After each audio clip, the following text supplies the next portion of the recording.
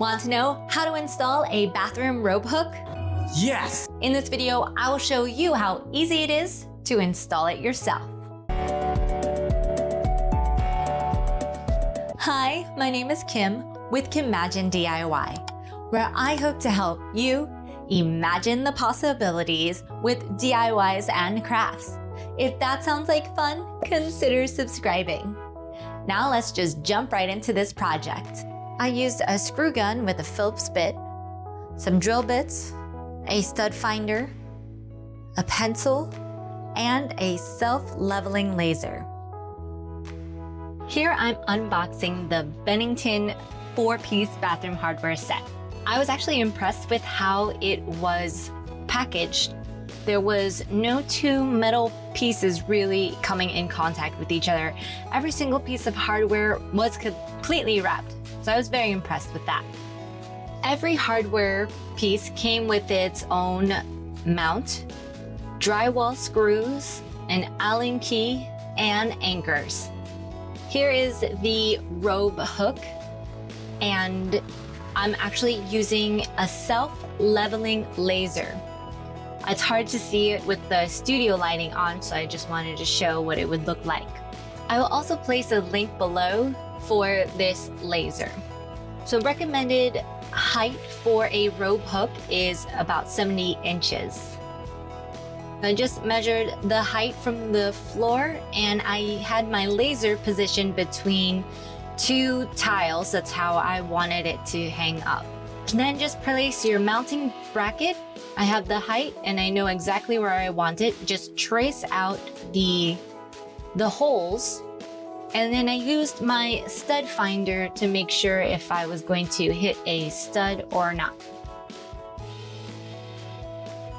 When you're going to drill into a stud, you want to create a pilot hole so it is a guide for your wood screw to go in straight.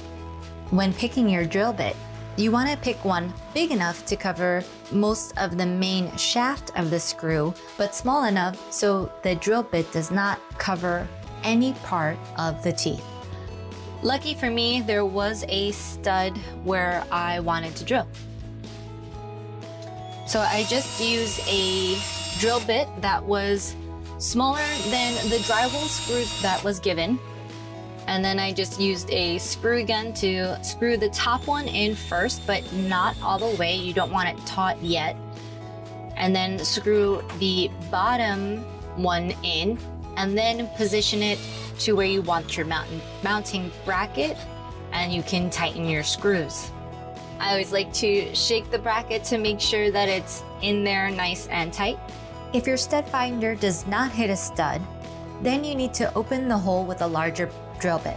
You want your drill bit to be as wide as the main thickness of your anchor, not including the teeth.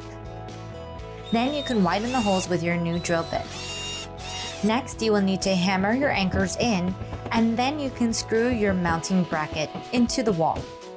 So the Allen key comes with your hardware, and you just want to pull the Allen screw out so you can fit your hardware right over the mounting bracket. Once it's flushed against the wall, then you're just going to tighten your Allen key until the screw is all the way in and taut. The hardest part of installing any bathroom hardware, or not really the hardest part, but the most annoying part, is actually trying to tighten this very small screw.